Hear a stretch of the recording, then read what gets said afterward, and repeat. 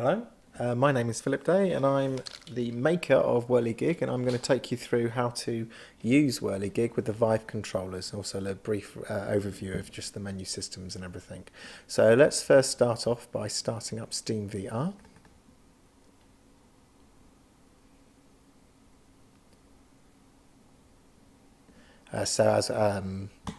As you can see, we've got the headset is ready and the two base stations ready. I'm going to leave these two off for now and then start them up once I've started up Whirligig.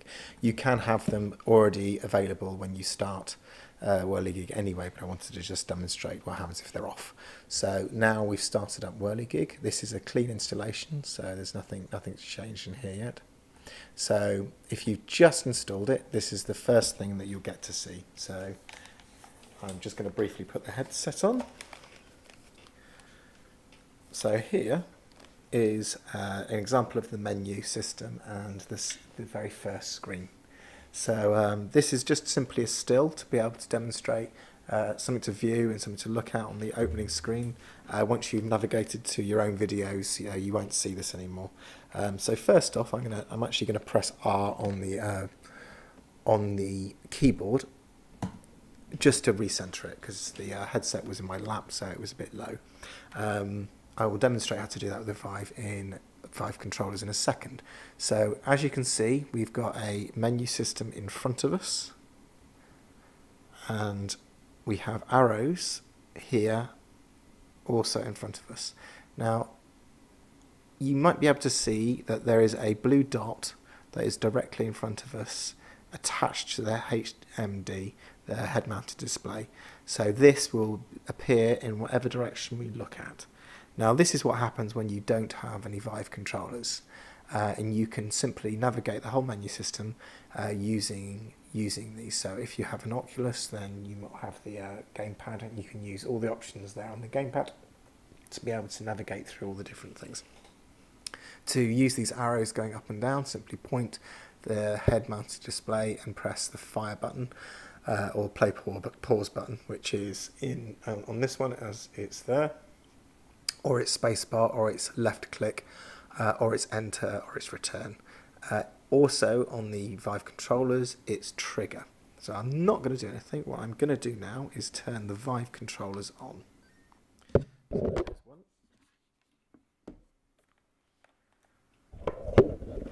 And you can see there it's in the view. And once they are both on, you can see we have now a whole menu system appearing on the controller, and also the blue dot is now attached to a laser pointer on one of the Vives. I'm left-handed, so I can have the laser pointer in my left hand, like so. And what this does is that, not looking at this point of it, but this works in exactly the same way as the actual dot when it's attached to the head-mounted display. So if we can look at it like so. So I'm just going to click onto the next still that's in this directory, which is the default directory, like so. And I just press the trigger then, and as you can see there, you see the trigger. There's only two in here, so go backwards and forwards, like so. And you can change all these options quite simply by pointing at them and pushing the trigger up and down. Now the good thing about the Vive controllers is you have a whole load of other settings actually on the other Vive controller. First off, you've got your main settings here that you can see. What we have here is the Explorer. If I can get this as big as possible, we have the Explorer, we have Save and Load, we have Loop, we have stereo changes. So at the moment this is set to over and under, and as you can see there, over and under. Glue to head mounted display, so if I click on that, it'll attach to the head mounted display. This could be useful if you're, say, lying in bed watching a film and just wanted to be able to see the menu here right above you. And this is the I order of a stereo image, so currently left, right, and then right, left, and backwards and forwards. What you have in the center here is the volume control. Now you can't change this at the moment because we don't have a video working, but if we have a video up and running, then that will be changeable. And along here we have the timeline of the actual video that we're watching. So that's all the main controllers, but also on the back of the actual Vive controller, if I just turn it over, we have a couple of extra options. We have reset position and we have mirror. So these are, I have put these on the underside of it because it's something you'd only use once, and it's kind of more technical side of things. So the reset position allows you to reset the direction things are in. So if I look over here and hit reset position, it resets in front of me. So you can move your cinema system around to point in whatever direction you want to look in, without having to reposition yourself or recalibrate anything. The second thing is the mirror off and on. Now, I'm not going to click it because it'll actually turn off this mirroring mode, but if I click it, then you won't be able to see what I'm actually watching. So that's good if you didn't want other people to see what you were looking at, and you just wanted that mirroring off. I think it also is a benefit to the speed and playback. So let's get this centered as best I can. Okay, so now we want to navigate to where our films are. So on each controller we have a touchpad. Now this touchpad acts like the up and down arrows and left and right arrows that you get on your keyboard and also on the D-pad of your controller here. Now what I have actually done here is that the left and right, so if you click left and right, so if I click left, as you can see in the menu, you've moved left, and that's the menu that's currently selected. So you can also use the touchpad to be able to navigate up and down this menu. And on the right, you can do the same thing, right, like so. Now I haven't made it click up and down on the touchpads. What it is it's a simple tap. So you can hold it down like that and it will just simply cycle through it. Or you can tap one at a time like so. Now you'll notice that on the controls disappeared then. That's when if there's no movement on the actual controls, though, the actual controls will disappear. So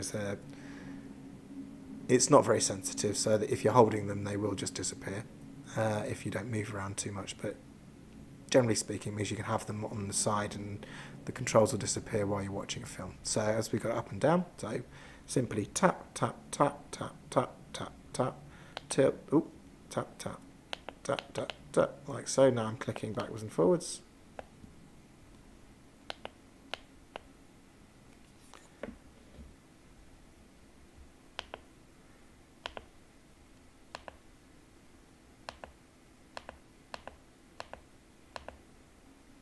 So if I go back to what this was, which was barrel,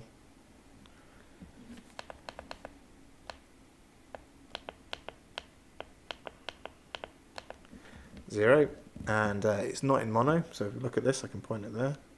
It's side by side, but it's not side by side, it's actually over under, and then that's back to that again. So let's navigate to our films on our own hard drive. So if I point at that and click, so here we have a list of folders. So I'm just tapping to go up and down the list. If I click left, it'll go up a folder. And if I click right, if it's over a video, it will play the video. Or if it's over a folder, it will go into a folder. So right now I want to go all the way up to my root. So I'm just going to keep clicking left, left, left, left, left, left. Now we're back to the root here. So tap, tap into C. I've got in media, go into media, going to go into videos. And these are my videos now that I can now play. So let's quickly choose one. So I've got catching up, so I can press the trigger or I can push left. So I'm going to press the trigger, catching up. Not quite sure what this video is actually.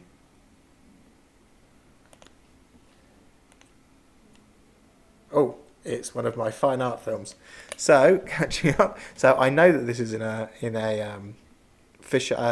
cinema system. So if I click go to cinema, so it's called Reason, and when it starts playing, there we go.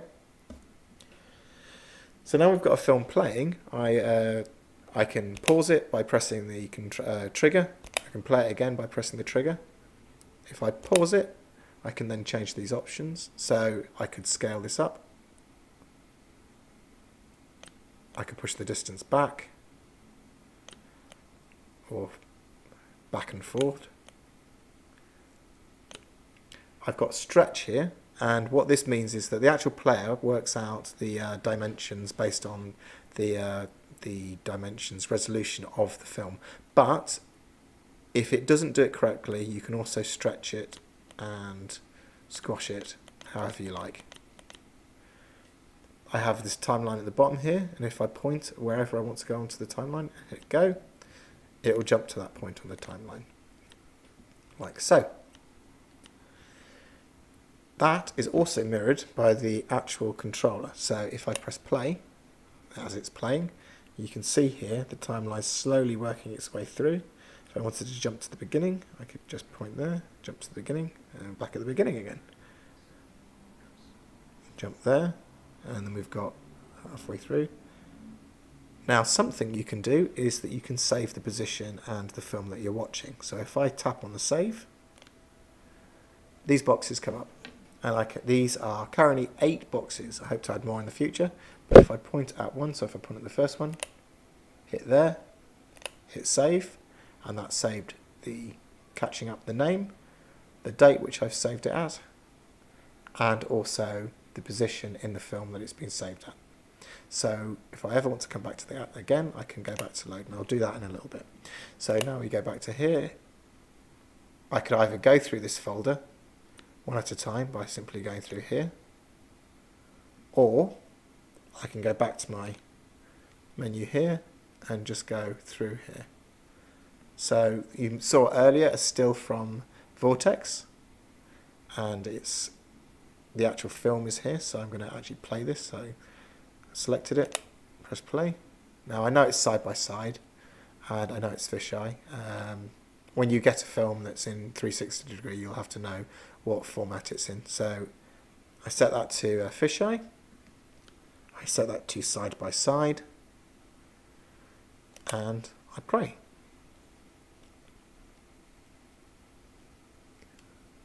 So it's up there. One other thing I do know about this film is that actually it's a tilt of 45 degrees. So there we go. So now that's playing. I'm going to set the volume down to 0. I can jump to anywhere in here. So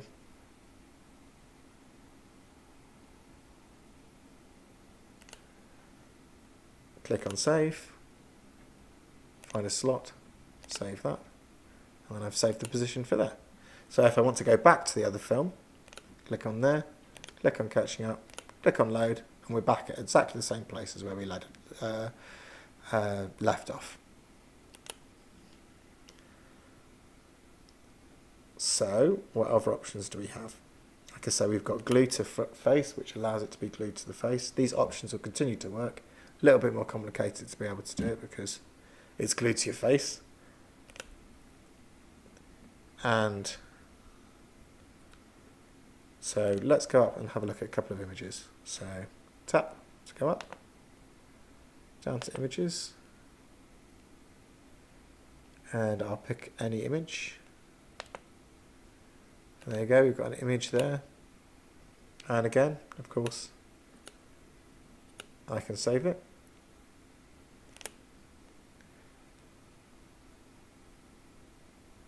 Change this to cinema curved.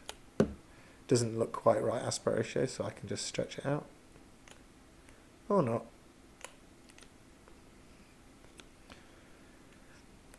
Adjust the scale. Like so.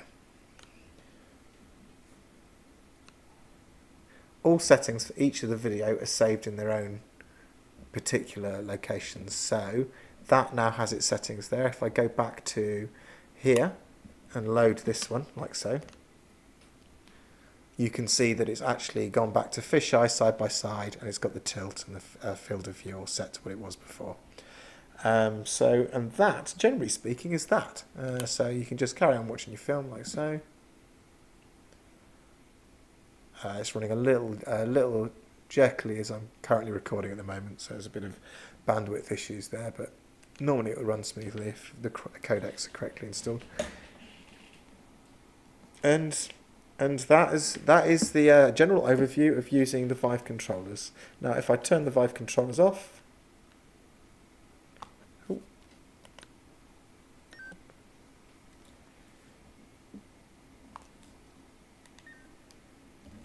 then you'll see the actual pointer goes back to the headset.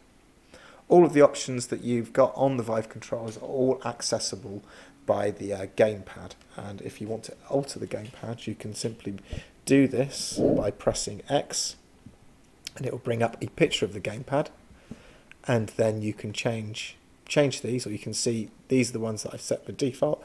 You can change them if you want. So for instance, if I wanted to, I could have reset orientation. I could change that to loop video, for instance, or I could I could leave that reset orientation and change the save and load